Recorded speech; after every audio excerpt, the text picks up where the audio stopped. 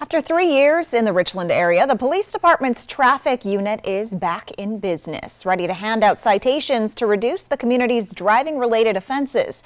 Good morning, Northwest. Rylee Fitzgerald went on a drive to take a look at what's happening on Richland roads.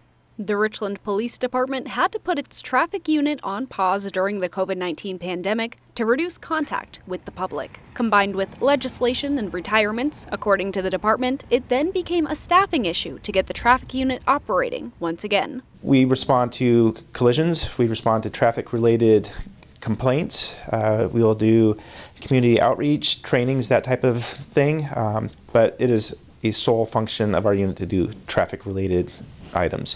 According to the department, since the unit's drop in 2020, speeding, collisions, and roadway fatalities have increased in the city. They say it's because Richland's traffic enforcement wasn't what it used to be. Richland was a very proactive police department, and we had to kind of backpedal on that a little during 2020 and the time after there.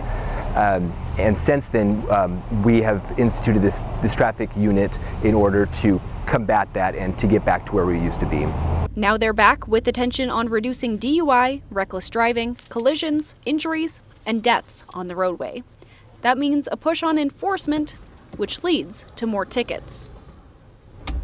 The tickets have a lasting effect on driving behavior, and unfortunately drivers are a lot more apt to remember getting one of those than a friendly warning. We have focused on highly visible enforcement, so we've been out stopping a lot of cars, and our goal in stopping a lot of cars and writing citations is to change people's driving habits. So I have seen in just a short period of time, people's driving habits have been changed, which is our goal.